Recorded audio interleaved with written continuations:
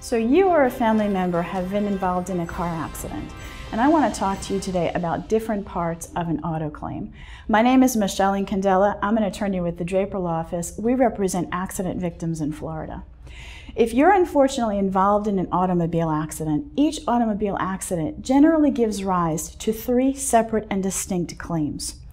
The first claim is what we call a PIP claim, PIP, or personal injury protection.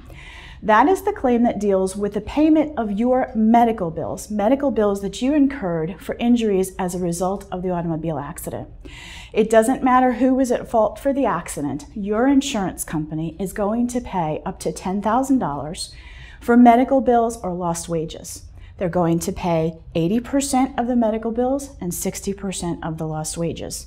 That medical portion is a separate part of your policy, and it is a separate claim. The second claim is the property damage claim. This is the claim that deals with the repair of your vehicle. You may have a vehicle that needs repair, or you may have a vehicle that has been deemed what we call a total loss. That means it can't be repaired. And the insurance company, one of the insurance companies, will most likely have to pay you the value of that vehicle. Property damage claims generally resolve quickly within a few weeks of the accident. The third claim is what we call a claim for pain and suffering. That's your injury claim. In Florida, there's a standard.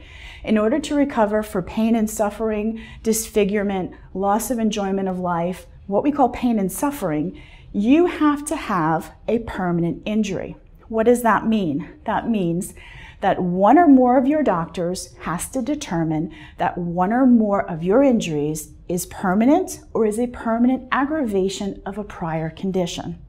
If one or more of your doctors does not state that you have a permanent injury, that claim never ripens, and you cannot put in a claim for pain and suffering. It's a little bit complicated. We've been doing this for years. If you've been in an accident and you have any questions about any portion of that claim, pick up the phone and call us. We can help you. Hope that information was useful to you. Have a great day.